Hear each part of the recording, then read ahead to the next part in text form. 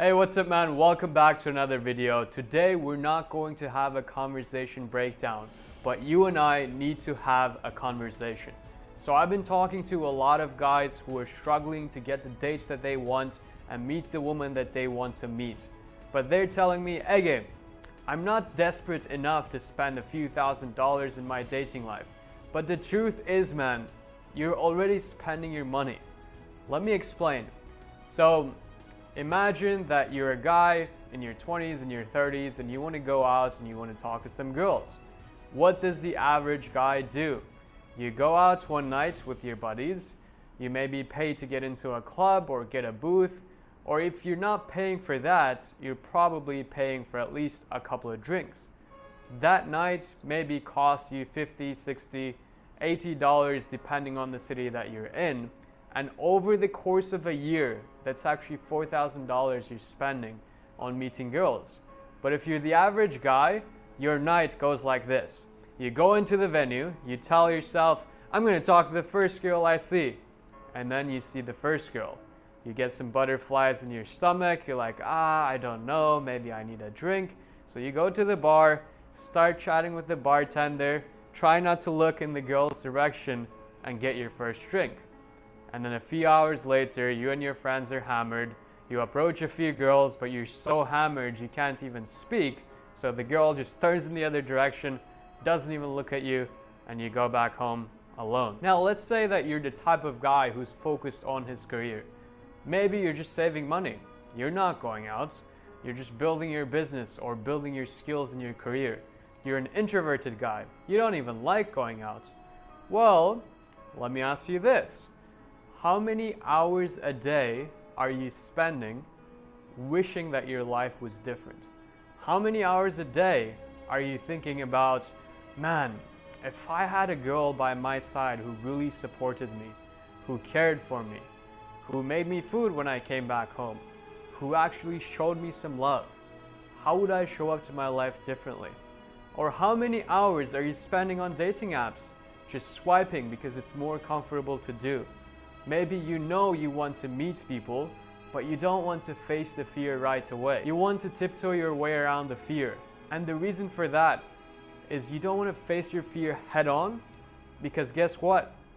If that becomes difficult, your ego is going to get hurt.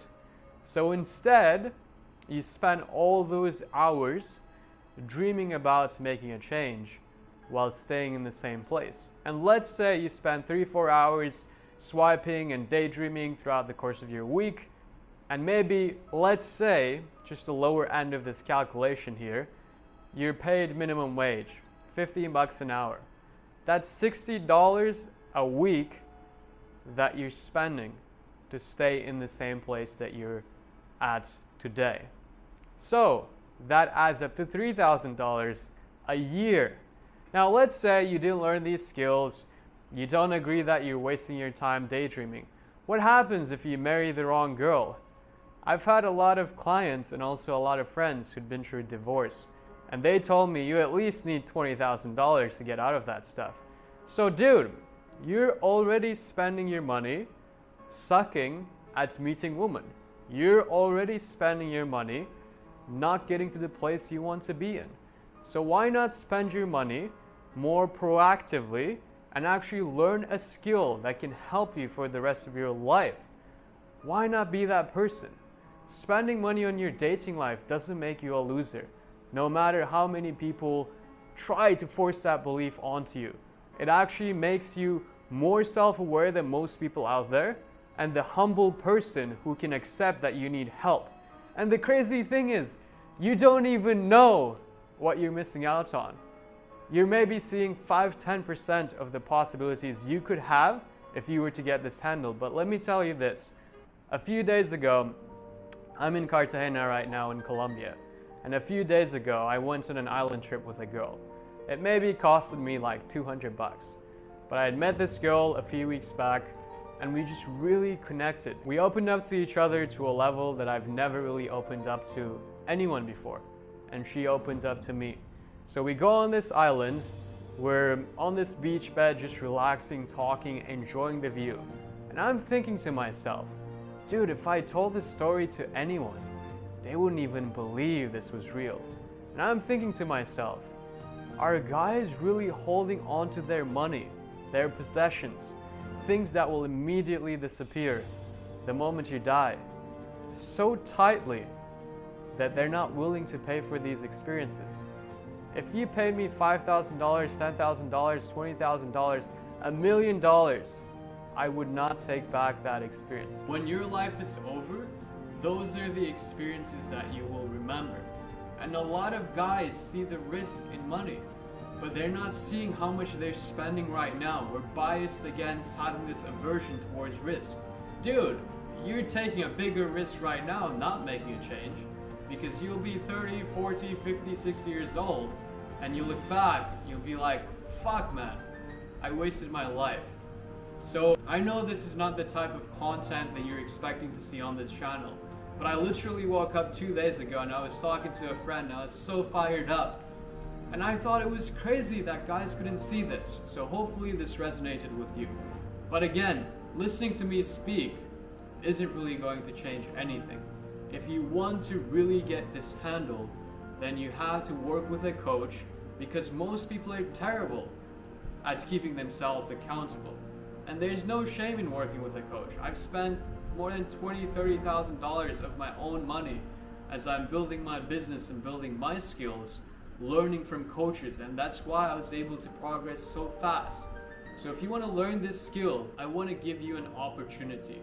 We're launching a new coaching program that's designed to teach you how to meet women as a relaxed guy who can fully express himself without exaggerating, without trying to be too alpha, also without holding back and actually showing direct intentions.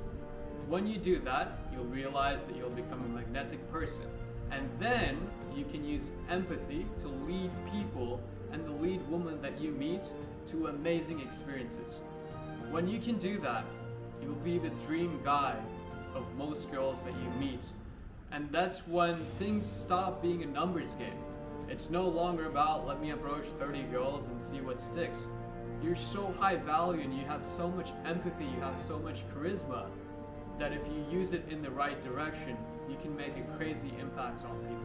So if you want to do that, there'll be a link in the description below where you'll be able to schedule a just 10-minute chat with me. Again, that's not a sales call, that's just for us to get to know each other. And then if we decide we need to have a longer conversation about this, then we can have a longer call and then talk about coaching. But this isn't even about me. This isn't about me taking your money or you joining my program. This is about you. Do you want to be the type of guy who's 60, 70 years old, who held onto his money so much that he missed out on life? Do you want to be the type of guy who's alive but not really living his life? Or do you want to be the guy who's had so many experiences that you can die tomorrow as a happy man? That's the choice you need to make. I hope you enjoyed this video, and I will see you guys in the next one.